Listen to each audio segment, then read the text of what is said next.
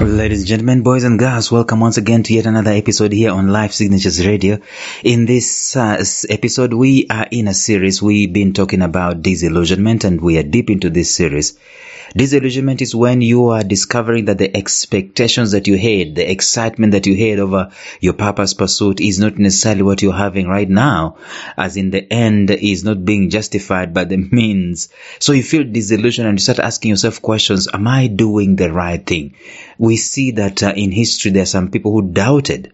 Paul the apostle had to go back to Jerusalem to ask, am I doing the right thing? He was wondering. Jesus Christ said, God, if it's willing, take this cup of suffering away from me. If it is your will, take this thing away from me. He was disillusioned. John the Baptist sends messengers after proclaiming that Jesus Christ is the Messiah. He sends messengers to them later on when he was in prison and asks, are you the one who was to come?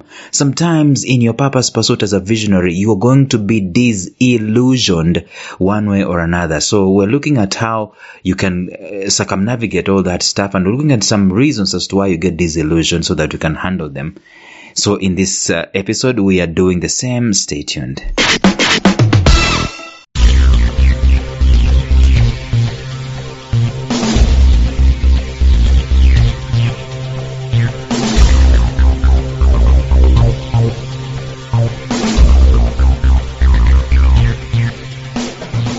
Welcome to the Life Signatures podcast with Lawrence Namale. Lawrence is a life coach, author, and keynote speaker who loves to tackle different topics on purpose, productivity, and resilience. His mission in life is to awaken all your boundless possibilities available in you. Life Signatures podcast is dedicated to bring to reality every single person who knows that deep down in their gut, there's got to be more to life than this. And now, here is your host, Lawrence Namale.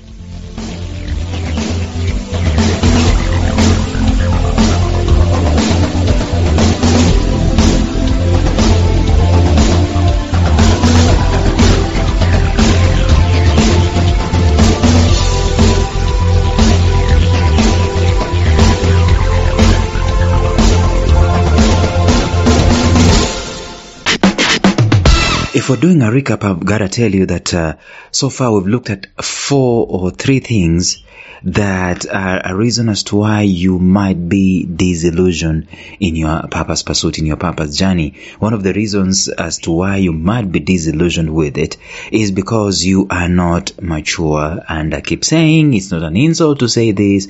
It is just that you are still growing. And when you're still growing, when you're not seeing the fruits of your labor, it can be a bit discouraging and disillusionment can set in, and you can start asking yourself, I'm passionate about this.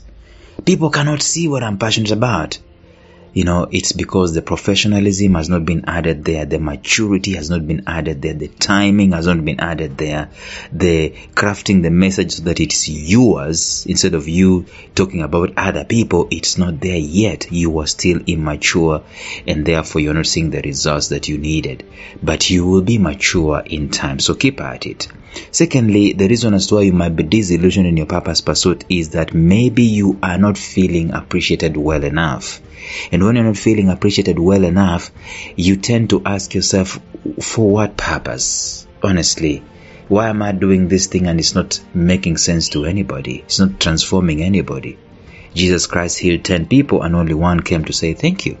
And that's the same thing that content creators are going to face. Very many people will, instead of saying thank you, will criticize, you will poke holes in your content. You're not being appreciated and you might be disillusioned. And we looked at how you can be able to handle that in the previous episodes. Thirdly, we say that you might be disillusioned in your purpose pursuit because you're just tired. You're just literally tired. And therefore that tiredness is causing you to it's causing you to feel like you are reasoning not in the right mind or in the right mindset. You're having a skewed mindset, so to speak. And then we are saying, number 4, that you might be disillusioned because maybe you are impatient. This is connected to maturity, actually, and I talked about this yesterday. And I say that there are some reasons as to why we are impatient. I looked at some of the reasons, and I want us to look at finish that topic today. The reason number one why you might be impatient, which is causing to be disillusioned, is that you are focusing on yourself instead of focusing on the transformation that people are supposed to get. You're focusing on, where is my money? Show me the money. I was listening to a motivational speaker today, quote unquote motivational speaker, image expert, and whatever this person was talking about had a lot of connotation of what she is going to get out of what she's doing. I did not see the connotation of the transformation that she is making in people's lives. That kind of focus of where is it? You're counting heads and seeing that one is $1,000, that one is $1,000, that one is $1,000. You get impatient because you're focusing on yourself instead of focusing on the transformation that people can happen. It can happen in the lives of people. Look at that soul and see the transformation that can happen in their lives instead of looking at that soul and see the $1,000 that are coming out of them. You can get impatient if that is your focus. Number two, you get impatient because you had not had a dry run. You had not had a dry run. What is this dry run? The dry run is basically planning. When you are pursuing your purpose, it's important to have some expectations. We create products, services that we can use to interface with people. In fact, people always interface with our purpose through products and services. We create a brand and we make it sharp enough to draw our attention to people. These processes do not happen overnight. They take time. And it takes time for us to be trusted so that people can entrust us. So if you've not done this, you'll not be expecting things to happen at any point in time. You'll probably be running your purpose on autopilot, so to speak, and by default and not by design. So the more you operate this way, the more you are going to be a candidate of impatience, which is going to lead you to disillusionment. Remember that. We get impatient at times because we are not fully planned our lives out well. This leads us to be disillusioned. If you've not planned, if not considered, you're going to get disillusioned when things happen.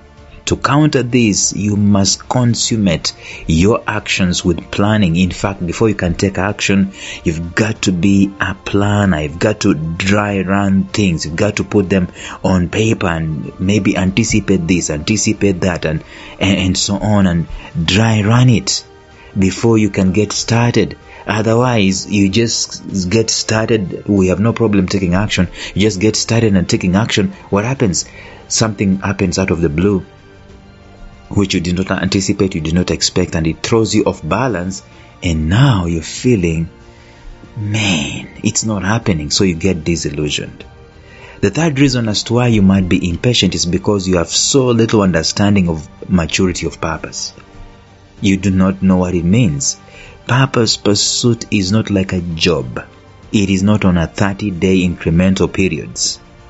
Even though a job might be part and parcel of your purpose, purpose is totally a different proposition. It's about service, it's about transformation, it's about contribution. With a job, the maturity date of payments is always not more than 30 days. Sometimes it's 7 days.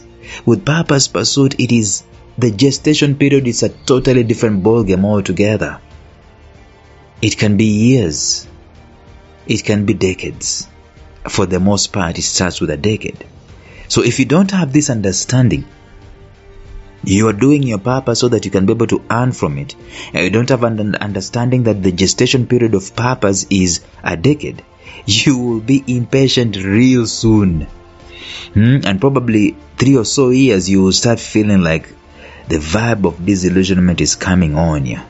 You feel like you're doing the wrong thing. You could be wrong. You could also be right on track, but just a little bit of patience is what is needed.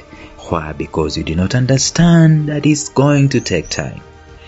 And lastly, you become impatient. Why? Because you have not engaged the dare. It is Roosevelt who said, far much better it is to dare a mighty things, to win glorious triumphs, even though shaken by failure, than to take rank with those poor spirits who neither enjoy nor suffer much, because they live in a great twilight that neither knows victory nor defeat. It is so difficult to find someone disillusioned who is daring. They are saying, I am going to dare. I am a dead person, so let me just as well go and do it. A daring person engages what they feel to be an impossibility for them. And this could be part of the purpose pursuit. So living your life on the low, just average, and just boring enough, just about enough, invites impatience, because there is nothing exciting going on, nothing blood rushing going on, no adrenaline. It's a boring thing. The average is so boring, you cannot continue. And let me just say it again. Average can be boring, but also purpose pursuit itself can be boring. The answer sometimes is a dare. Just go on a wild dare. Today I'm going to talk to the CEO of this company, and therefore I'm going to start knocking on doors, whichever doors are going to be opened until I get my opportunity to talk to that CEO. It is exciting that way. The impatience will not be in your side because you are on a dare. When you're impatient, that's how disillusionment sets in. So we've talked about impatience even as we come to a close of this episode today. But if impatience is not one of the reasons as to why you are disillusioned in life, then guess what? Tomorrow we have yet another reason that we're going to talk about that is causing you to be disillusioned. Until then, bye-bye.